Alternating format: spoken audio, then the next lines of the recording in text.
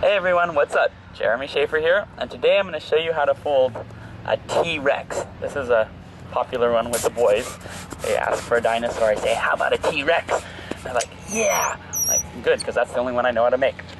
Sort of, well, anyway. There is 2 inches about, or maybe 3 fingers, whatever. And tie it off. And we're going to make a twist right here. And fold, and now make a twist so that you end up with a bubble here and a T-Rex mouth right there. There's the mouth of the T-Rex. And now the important thing about the T-Rex is that you have to make really small arms, otherwise it looks like a dog and they won't let you go.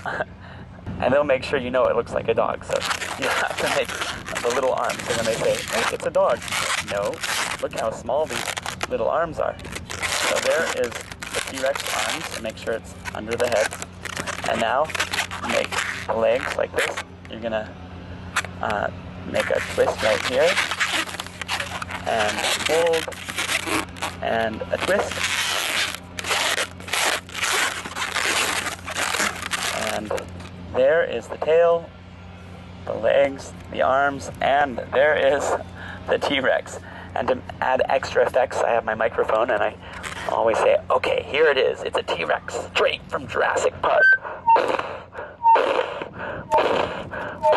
And it's gonna eat you! Ah!